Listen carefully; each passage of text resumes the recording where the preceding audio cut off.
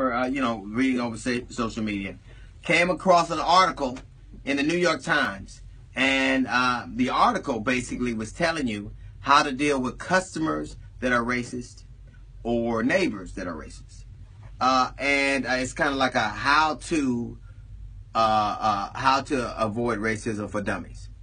And I understand what time we are in our history. I think that there are a lot of people, and I won't say that everybody who voted for Donald Trump is racist. I wouldn't say it at all. But I think that there has been a spirit that has been awakened with his election.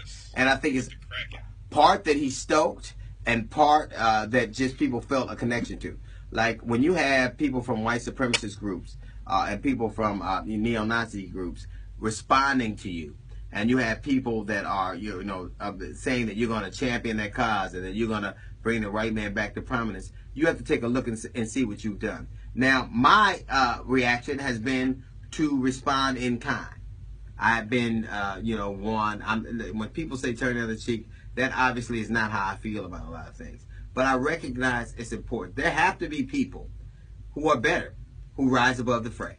There have to be people who turn the other cheek. They have to be people who forgive over and over and over again. And I think those people will make the world a better place. I think that I really, other than hatred and vitriol, I reject the notion that, oh, well, you keep this thing going because you respond in kind.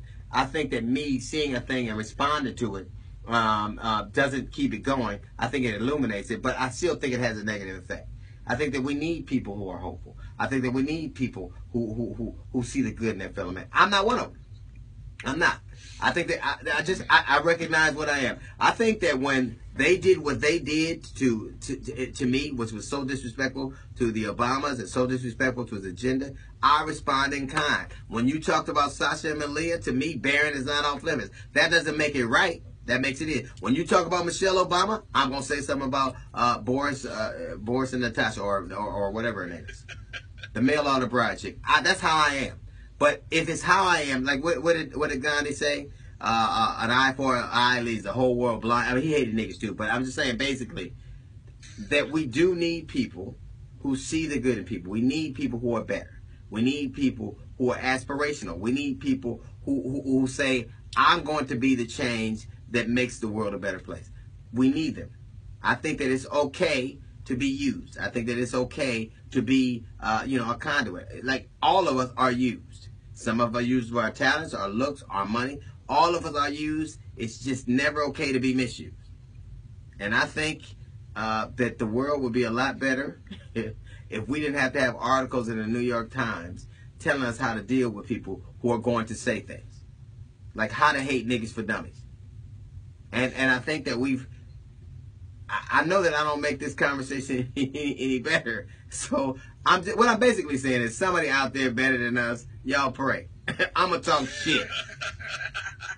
All right, that's a little note from the GED section that's coming up. That's a little note from the GED section. The Jazz Report is coming up right after Mary J. Blige. It's the D.L. Hughley Show.